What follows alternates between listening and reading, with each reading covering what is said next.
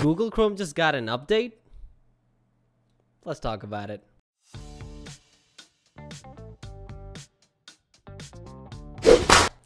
Welcome to Clean Tech, home of daily technology news and reviews, and today we're going to be talking about the Sidebar's update that Google Chrome just received. Today's video is brought to you by Clean Router. More on them at the end of the video. So Chrome's new Sidebar lets you blast through search results for if you don't want to deal with going back and forth between the search page and the results it brings up. Let's jump right in. Google Chrome has a new sidebar that should make it faster and easier to check out a bunch of search results in a row without having to bounce back and forth between the search page and whatever websites it links to. Google also says that it's bringing its price tracking feature to desktop after a few months of it being available on mobile versions of the browser. Pretty neat. It basically, so for example, you're on a website and and it could be anything obviously, and let's say that it's Amazon, and you're looking at a product listing and you just want to look into the product even more, so you want to do a quick Google search on it. So instead of having to open up a new tab, you would simply just use this new sidebar option, which would open up on that very same web page, and on the right hand side, and in just a small column, and you should be able to do a Google search on it, and basically get the results that you're after right on the same page without having to leave it at all. Google's blog post explains how to access the new sidebar.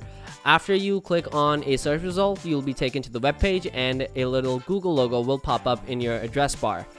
Clicking the button opens the sidebar that shows you results for the search you did to get to the page, though you can search for something new if you like. From there, you can click on results, which will open in the main window of the tab. Here's a quick GIF that basically explains exactly that. So in this example, just imagine you're looking at Amazon listings or something, or even take this example exactly how it is, and this is where the sidebar would pop up, and you are basically able to do a quick Google search right on the same web page without having to open up a new tab, or just going through all the back and forth that it usually entails. For me, I think that this is a very neat feature. Edge has had it for quite a while, Microsoft Edge, and that's one of the reasons why people tend to stick to it. But it's nice to see that one of the key players in the browsers game is finally deciding to adapt the same feature. This isn't Chrome's first sidebar attempt, obviously. Earlier this year, Google rolled out a new feature that let you get at your reading list and bookmarks from a slide out pane. The search feature shows up in the same area and even highlights the sidebar button.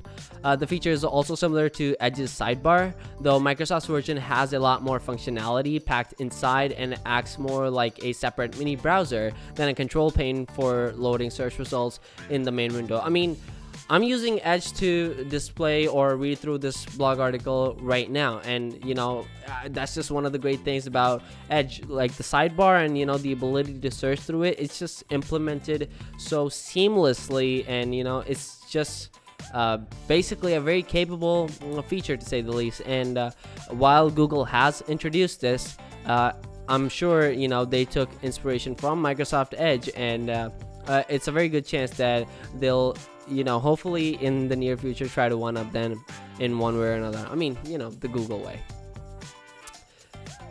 We have a price tracking feature that we just talked about, which will be coming sometime in the near future. Google also announced that Chrome will be getting a built-in price tracking feature that will send you emails whenever a certain product gets cheaper. In theory, a quote track price button should show up whenever you visit a store page and are signed into the browser, though.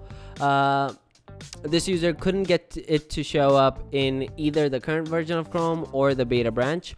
The feature has been in the works for a bit. Google announced it as part of a big shopping push last month. And there's obviously a couple of questions around this, like, is this gonna work simply with the keyword or the title of whatever the product is called across the entire internet? Is it gonna work on specific websites for said product? Is it a group of websites? So there's obviously a couple of questions that come into light when you talk about tracking the price of a specific product. But all in all, I mean, it's a neat thing to have. It would be a pretty nice update. I would imagine that they would either give you push notifications on your phone, assuming you have a Google account signed into your phone, or send you email notifications, preferably via Gmail. But maybe they'll allow you to receive email notifications of price drops on your favorited products via Yahoo or iCloud or whatever. But all in all, I think browsers, I mean, it's been a while. They need an overhaul, and while it's not as big as one might hope, it's still a step in the right direction, and I can definitely appreciate it for what it is. But yeah, that's just my thoughts on it. What are yours? Down in the comment section below. Clean Router is the only router you will ever need because it allows parents to easily manage all the devices in their homes and stop internet pornography.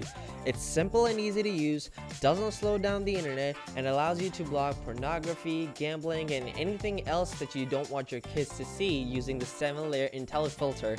Logs all activities per device. It also allows you to put time restrictions, get email reports, and gives you the ability to block content by keywords and even filters YouTube.